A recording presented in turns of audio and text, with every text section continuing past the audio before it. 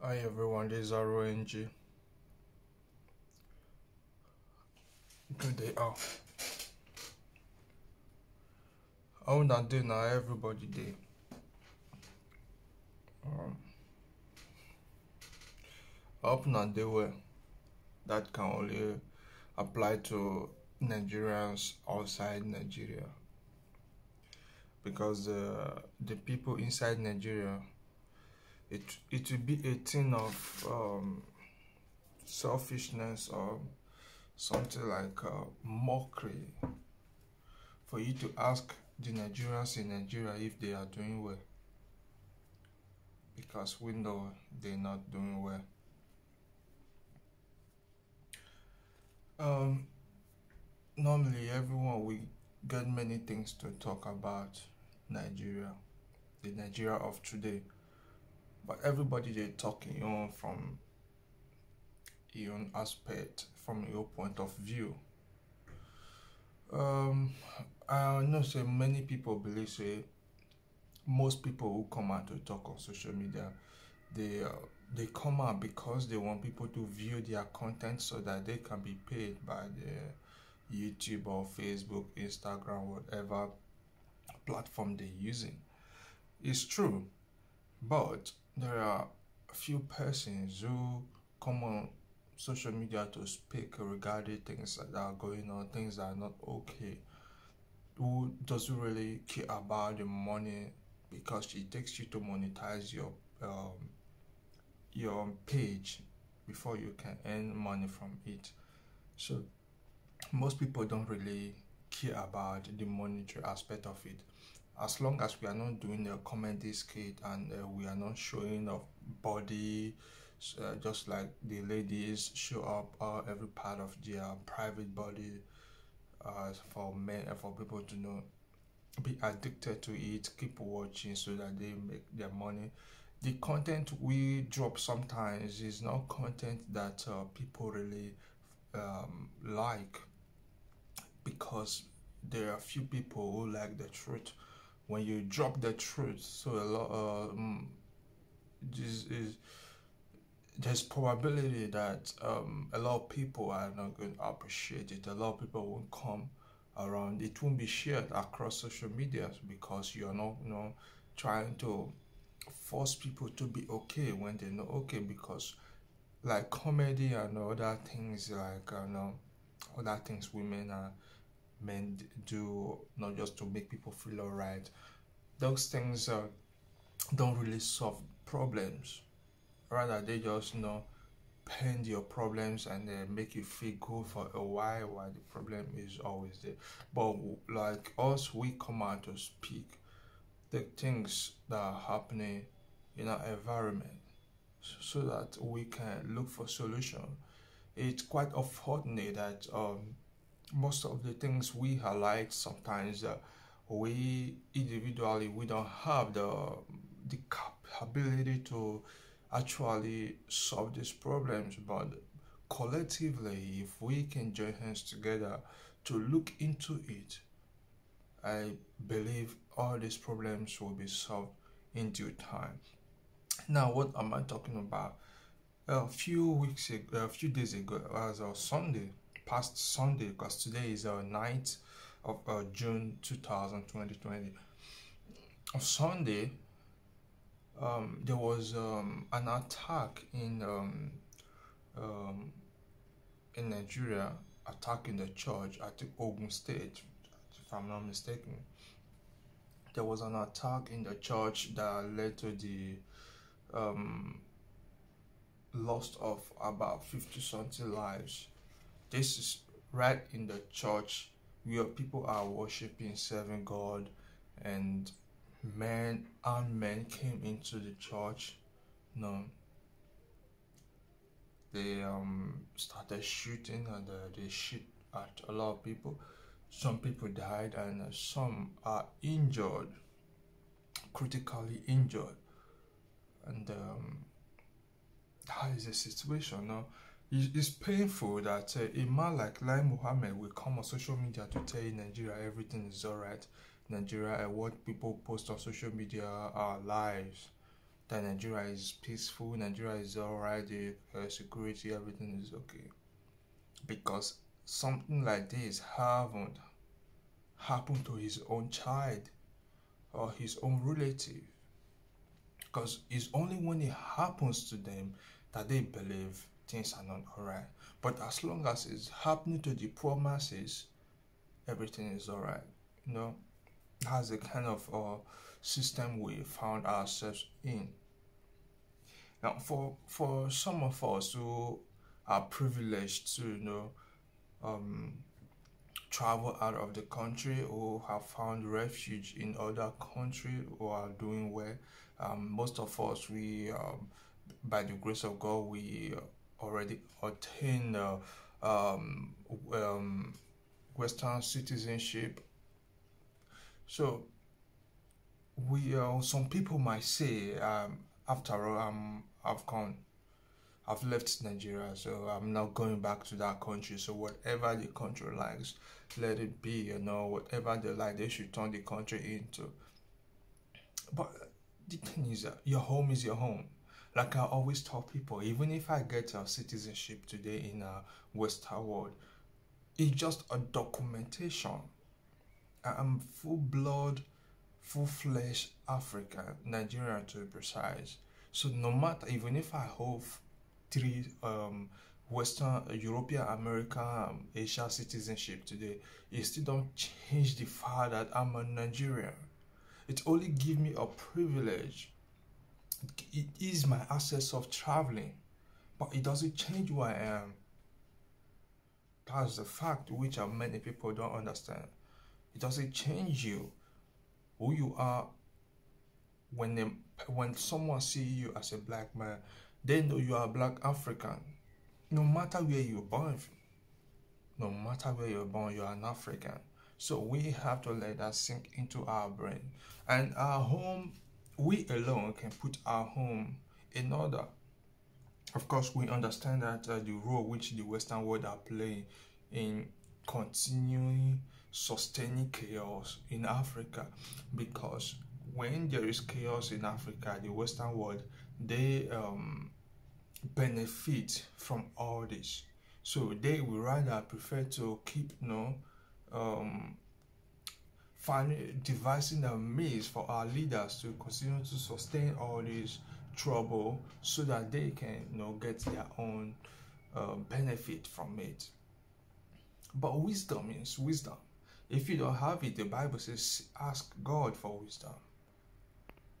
No man is a slave to any man, except you subject yourself to be a slave to someone. The same way the white people were created, the same way God created us. We have our own life. God gave everybody everything they need to survive on earth. It's quite unfortunate that we are living in a kind of world whereby it has become the Mugu Fogama eat. So you depend on the downfall of another man for you to rise. So that is the kind of situation we found ourselves here on earth. And it's quite unfortunate, I swear, that the African leaders, I hate to use this word, that they have their brains in their anus. But all this can change. All this can change, because when you keep elected elderly men in position, they have nothing to lose, because they look around, their lives is already gone. No? They just want to acquire a lot for their reputation. Just like Tinubu. Tell me, what does Tinubu want? He has stolen a lot of money. So the man is so fucking rich. So his children, they are all doing very well. What else does he need? He just wants to be president, for that title to be added to his name, that but Tinubu was also a president. No, none of them really care about you. It is painful how young men, young guys who should be thinking about how to make the country work, they are there clapping for all those criminals. They are there clapping for the people who brought us to where we are today. You looking at APC, looking at PDP, what's the difference? It's the same criminal here. They just split each other. It's still the same set of criminals which you suffer the abuse of the abuse you suffer for like 7 years. You still want to suffer the same abuse for another 8 years again. You now this Atiku and Tinubu. So tell me, what's the difference between these two people? There's no difference. We have young men who are running and we say they don't have structure. That means we still not ripe enough for liberation. Nigerians, we still not ripe enough. We still don't want to be delivered. We still don't need salvation. Despite the fact that a lot of us cry, a lot of our people cry because of the hardship and the pain, the insecurity inflicted on our people, it looks like we still not ready yet. We still enjoying the undemocratic and barbaric system of which we be suggested to by all these criminals we call leaders. It's a painful thing.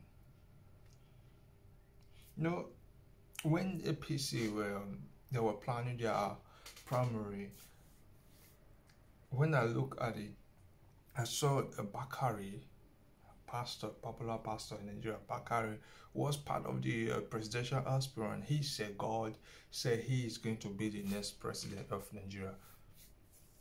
Fine. I told my colleague that a man who is like a father to me. I respect him so much. We live to he's my neighbor, and we were discussing. I told him, man, I'm a Christian. He knows very well I'm a Christian. I told him if any Christian leader should come up, not even in primary, in presidential race on the election day, and if I'm privileged to vote that day, I'm not going to vote for any religious leader. I'm not going to vote for any GO. He said, why? I said, because they will be more terrible than these criminals we're looking at. We will wish that these criminals continue to lead us for instead than a religious leader to lead us in Nigeria. And he asked me why. I said, look at Christianity. We have thousands of GOs. Not even, we should be up to 1 million in Nigeria, only in Nigeria. And we have every corner in Nigeria, you have church. And what are these churches preaching? Pay your tithe, pay your offering, sow seed, first fruits, miracle money. There is a system where you can just sow all those tithe and offering and you'll be rich. This is what they preach. Now, and all of them, they operate individually. No one is controlling them. They said they are serving Christ. Christ is one. But these people have been able to divide Christ into different parts. Now they preach different Christs. Each churches in Nigeria preach different Christs. And the church is so divided even more than the country itself. So tell me, if you make one religious leader, a president in Nigeria, what are you going to get? More division in the country. Now look at most of those religious leaders in Nigeria, they all have, I think they've passed the level of one private jet right now. Most of them have 3 private jets. And most of them have schools. Most of them have hotels. Most of them, they build a lot of, especially let me talk about the school and the hospital. These people, they build all this infrastructure, but not for the poor, not for the less privileged. When Jesus Christ came, Jesus Christ was concerned about the poor. As a matter of fact, the Bible says he wept when he saw how these people were living like sheep without shepherd. Jesus Christ wept, seeing how human being has become vulnerable, not just to demonic attack, but also to hunger. People has eaten the attitude of selfishness, that even if you have more than you need today, you still don't care about the less privileged. What you think about is how to take the little the less privileged have, add it to yours in the name of tithe and offering. And then you tell me people with such heart who are so mean to others, you want to bring them into government, thinking that they're going to do better. Never. They're never going to do better. The Christianity in Nigeria there is nothing good to write about them. These religious leaders, not one single thing good to write about them. They are all selfish. As a matter of fact, if Christ was like that, I don't think Christianity would go far. Christ was never like that. If personally I have not encountered Christ, if personally I don't have something to my own personal testimony, which no pastor gave it to me, I did it myself. No pastor led me to it. I called God, I prayed, and God gave me a testimony that I can never forget for the rest of my life. This is something I was denied of. But after my prayer, everything, God made it possible for me. You see, this is the testimony that kept me going. Because if I don't have this testimony, if this testimony wasn't there, I tell you by now, I would have believed that truly there is no God. All we have is just selfish men who want to manipulate people to believe what are lies. But truly there is God. But we just have selfish men and women. We don't care about the sheep of Christ. Jesus said to Peter, "Do you love me?" Peter said yes. He said, "Feed my lambs." He didn't say you should feed off the lamb. He said, feed them. He didn't say you should feed yourself from them. But today what we have, the shepherd there said, the lamb, you can take care of yourself, do whatever you like, as long as you pay your tithe and offering, I don't give a fuck. That's what we have today. Where you see religious leaders, they are busy buying private jets, buying the most expensive cars, moving around with convoy. Tell me, you as a GO, you moving around with soldier, police, mobile police. And what about the less privileged? That is exactly what we saw at that Catholic church. That is exactly what we saw. And tomorrow, you still see people gathered in a place, and they say they are doing church. If all these religious leaders we have in Nigeria, if every one of them could come out, I tell you, religion, Christianity alone cover up to 45% of Nigerian population. Yeah. If all these religious leaders could let the people know that there is only one God and only one Christ, so there is no need for us to be preaching different Christ.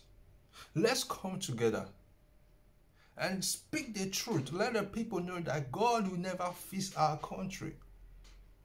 Let the people know that God will never choose a leader for us.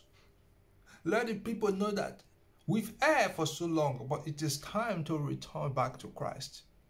Let them know that God will never do anything beyond what we can do.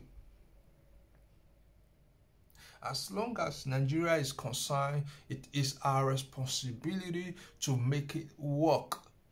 God is never going to send anyone from heaven to make Nigeria work.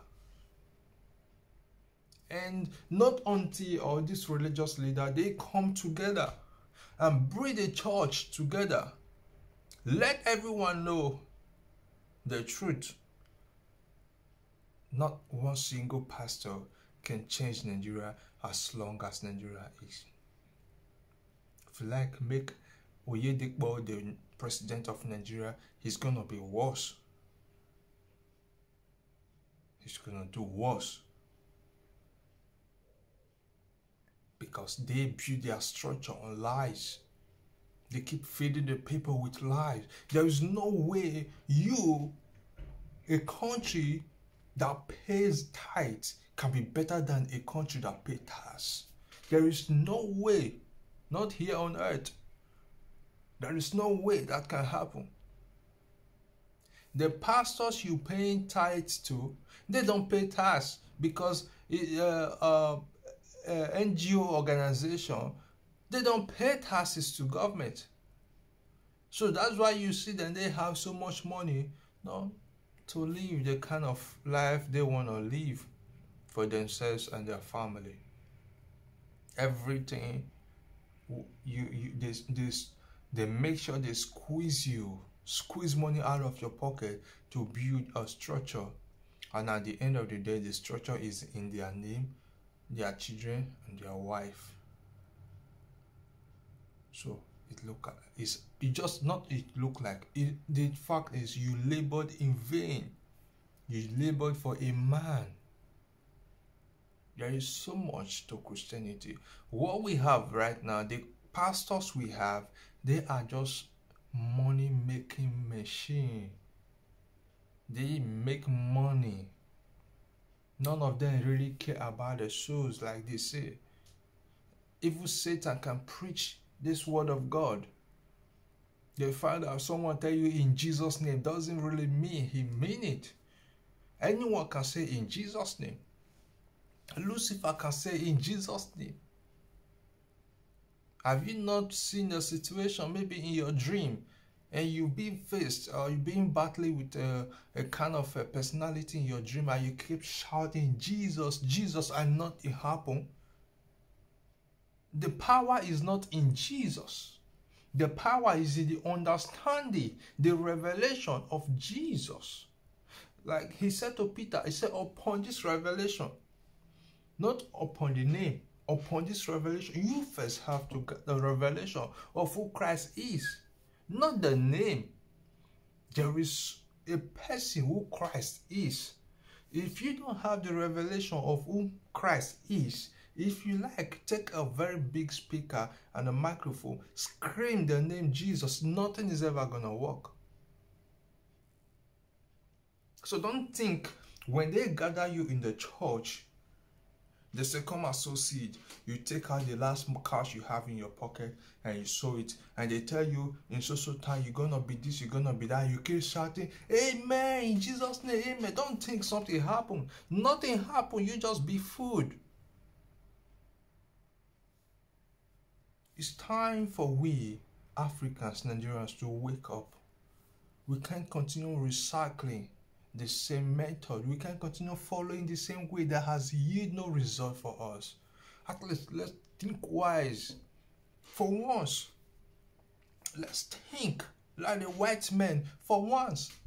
The reason why they have results, a positive result, because whatever you do, you always have a result. It could be positive or negative. So the reason why they have positive result is because they've failed several times. They've had negative results several times, but they never gave up. They keep changing strategies. It's only in Africa we see that we follow one single way for years that has never yielded result one day. We keep following that way. We don't want to change strategy.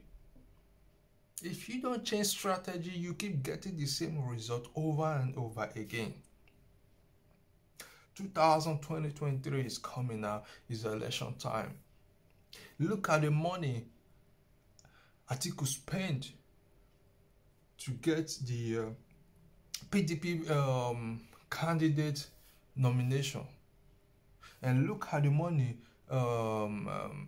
What's his name again?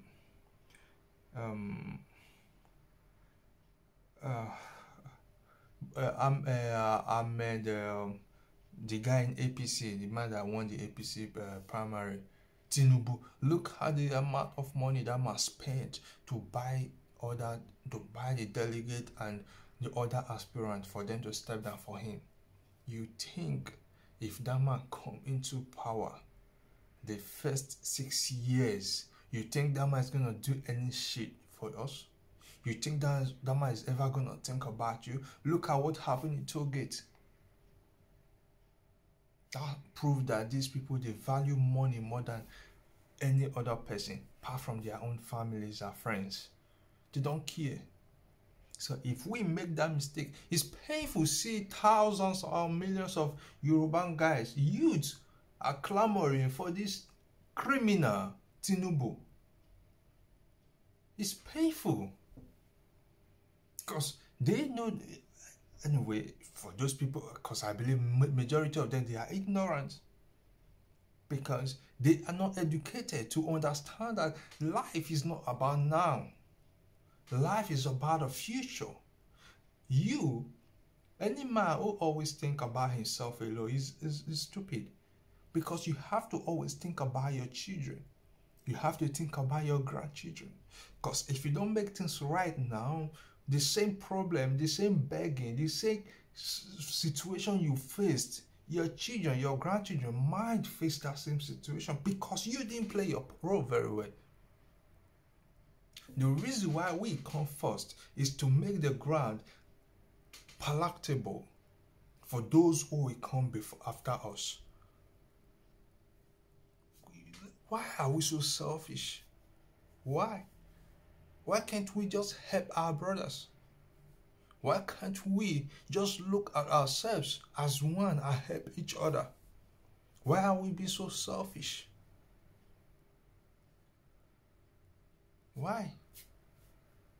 It's a painful thing. I urge every Nigerian, for those of us who have the privilege, the opportunity to vote, let's vote wisely. 5,000 naira is never going to change your life. 5,000 naira can't feed you for 2 days, not to talk of 8 years. 8 years. You can feed with 5,000 naira for 8 years. You can sell your children for 5,000 naira for the whole 8 years. It's not normal. It doesn't make sense. It doesn't make sense. Let's do the right thing, and we'll get the right result, so that we can be happy again. There are young aspirants out there. You don't need to know this person. There is Kingsley Moghalu. There is Showore. Peter Obi is there. Let's look for people who we know can carry this thing. Not this old set of criminals.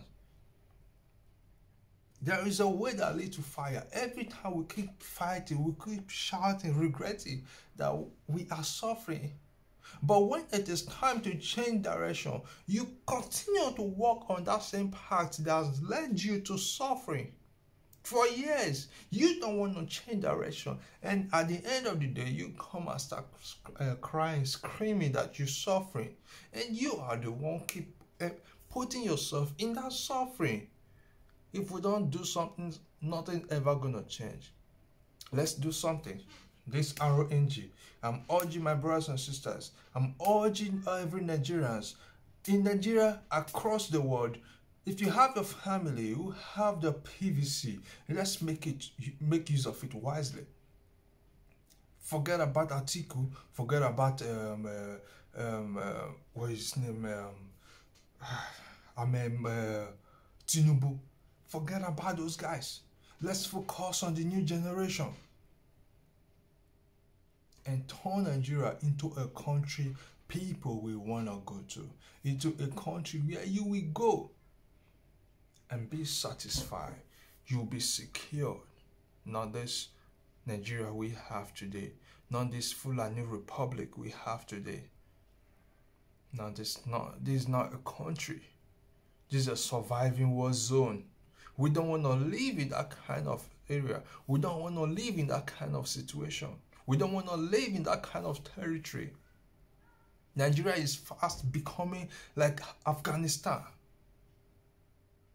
We don't want to live in an anarchist system like what we have right now. We want a better life. We deserve it. We deserve better life.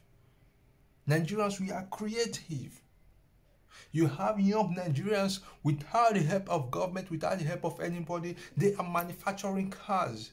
They are building aeroplanes. They are building all kinds of things. If all this will happen in Western world, the government will pick these guys and train them up and sponsor them and make them useful for themselves and for the society. But in Nigeria, what do? We keep people like that. We keep people who can manufacture ammunition. We jail them. People who can make things work. We put them in jail while we release criminals. What kind of country is that?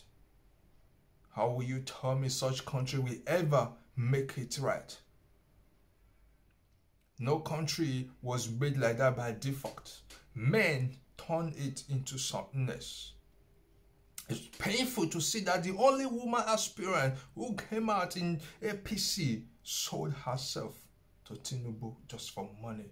And you will come out and say women, gender equality.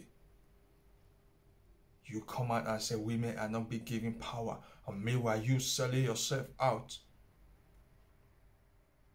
Let's make things right. Let's make things right. This is the time. Don't follow the money. All you need. We Nigerian, what we need, that was someone a long time ago. We don't need so much from the government.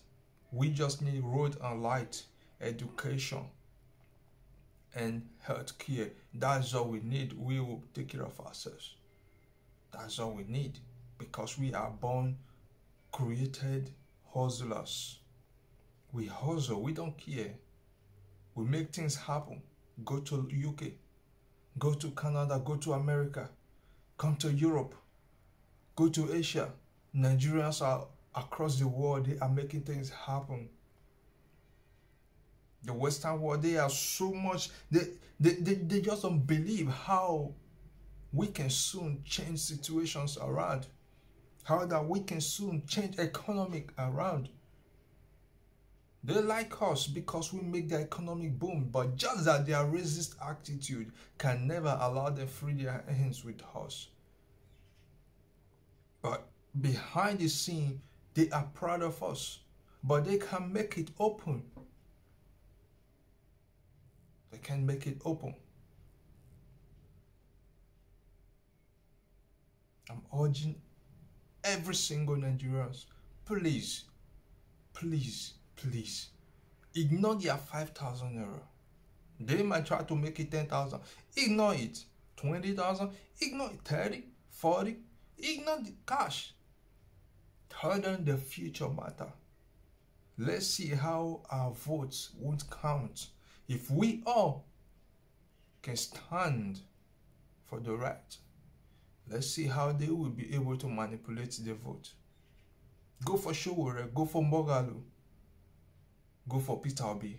Any of these three, we believe, can do something. I don't belong to anyone. I have never met any of these people, and I don't even plan to meet them for such negotiation. All I care about is make Nigeria great. All I care about is make Isan great. That is all I care about. There shouldn't be beggars. There shouldn't be people living below minimum standard. People should be fine, living well. This is all I agitate for. This is all I call for. Not because I'm jobless. I just feel it's the right thing to do. To speak to my brethren. Let's reframe our mindset from this evil doing, selling out ourselves and our generation for just 5,000 naira. We deserve better than that. You deserve better than that. God bless you and stay blessed.